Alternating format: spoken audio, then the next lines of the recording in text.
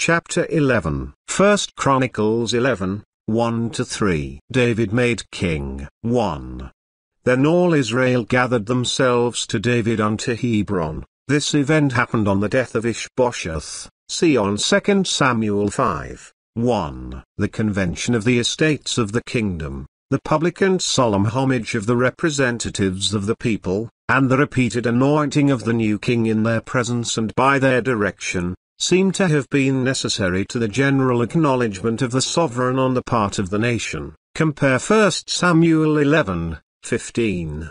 1 Chronicles 11, 4-9. He wins the castle of Zion from the Jebusites by Job's valor. 4. David and all Israel went to Jebus. See on 2 Samuel 5, 6, 8. Job repaired the rest of the city. David built a new town to the north of the old one on Mount Zion, but Job was charged with the commission to restore the part that had been occupied by the ancient Jebus, to repair the breaches made during the siege, to rebuild the houses which had been demolished or burned in the sacking of the town, and to preserve all that had escaped the violence of the soldiery. This work of reconstruction is not noticed elsewhere. Carmit. 1 Chronicles 11, 10-47. A catalogue of his worthies. 10. These are the chief of the mighty men. See on 2 Samuel 23, 8. They are here described as those who held strongly with him, margin, to make him king, and 100. In these words the sacred historian assigns a reason for introducing the list of their names, immediately after his account of the election of David as king, and the conquest of Jerusalem, namely, that they assisted in making David king. In the original form of the list, and the connection in which it occurs in Samuel, there is no reference to the choice of a king, and even in this passage it is only in the clause introduced into the superscription that such a reference occurs. Keel. 11-13. Jashobeam, an Hachmonite, or son of Hachmoni. He is called also son of Zabdiel. 1 Chronicles 27, 2. Song of Solomon. That, strictly speaking, he was the grandson of Hachmoni. Compare 1 Chronicles 27, 32. Lifted up his spear against 300 slain by him at one time. The feat is said, 2 Samuel 23, 8, to have been a slaughter of 800 in one day. Some endeavor to reconcile the statements in that passage and in this by supposing that he slew 800 on one occasion and 300 on another, while others conjecture that he attacked a body of 800, and, having slain 300 of them, the rest fled, Lightfoot. 12. The three mighties, only two are mentioned, namely, Jashobeam and Eleazar. The third, Shammah, 2 Samuel 23, 11, is not named in this passage. 13. He was with David at Damim. It was at the time when he was a fugitive in the wilderness, and, parched with thirst under the burning heat of noonday, he wistfully thought of the cool fountain of his native village. 2 Samuel 23, 15, 1 Chronicles 11, 17. This is a notice of the achievement, to which Eleazar owed his fame, but the details are found only in 2 Samuel 23, 9-11, where it is further said that he was aided by the valor of Shammah, a fact corroborated in the passage before us, 1 Chronicles 11, 14, where it is recorded of the heroes, that they set themselves in the midst of that parcel. As the singular number is used in speaking of Shammah, 2 Samuel 23, 12, the true view seems to be that when Eleazar had given up from exhaustion, Shammah succeeded, and by his fresh and extraordinary prowess preserved the field.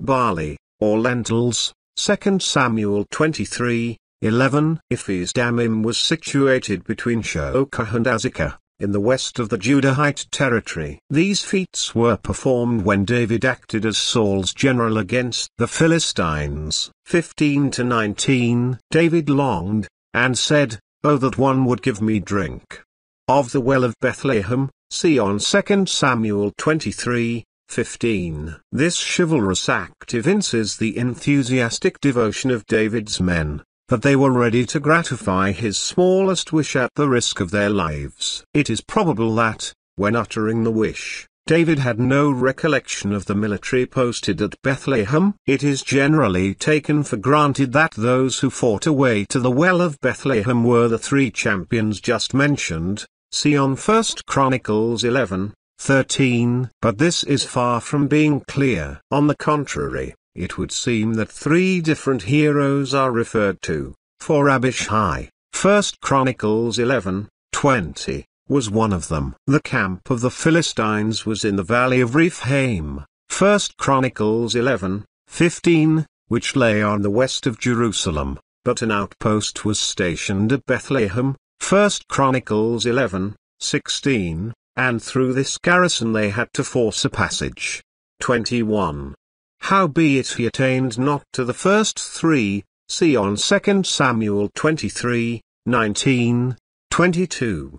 Benaiah of Kabzeel, a town in the south of Judah, Joshua 15:21, Nehemiah 11:25. It is said that he had done many acts, though 3 only are mentioned as specimens of his daring energy and fearless courage. Slew 2 lion-like men of Moab, literally, lions of God, that is, great lions or champions. This gallant feat was probably achieved in David's hostile invasion of Moab, 2 Samuel 8:2. Also he went down and slew a lion in a pit in a snowy day, probably a cave into which Benaiah had taken refuge from the snowstorm, and in which he encountered a savage lion which had its lair there. In a spacious cave the achievement would be far greater than if the monster had been previously snared or cabined in a pit. 23.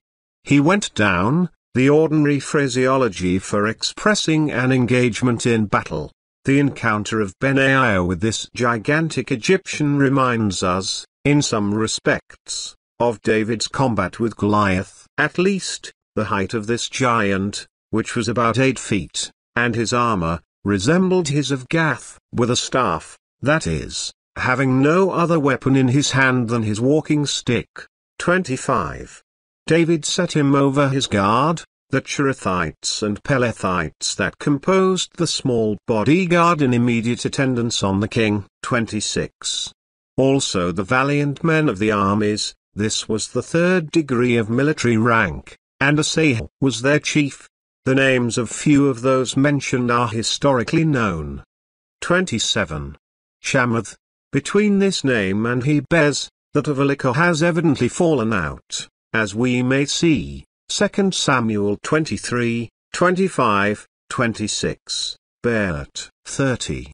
Maharai, chief of the detachment of the guards who attended on the king in the 10th month, January, 1 Chronicles 27:13, 2 Samuel 23:28, 39.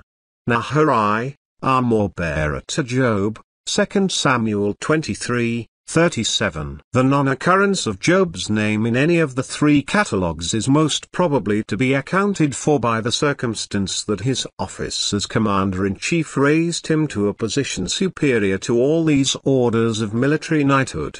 41. Uriah the Hittite.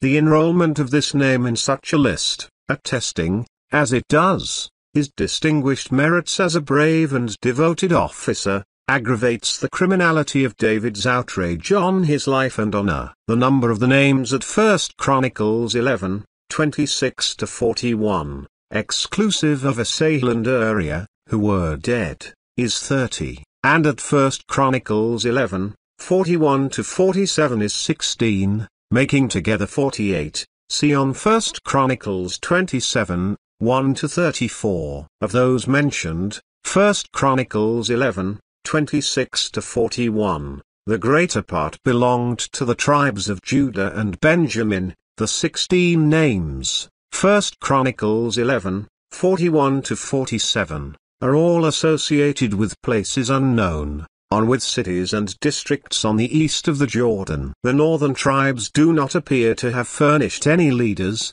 but appear to have furnished any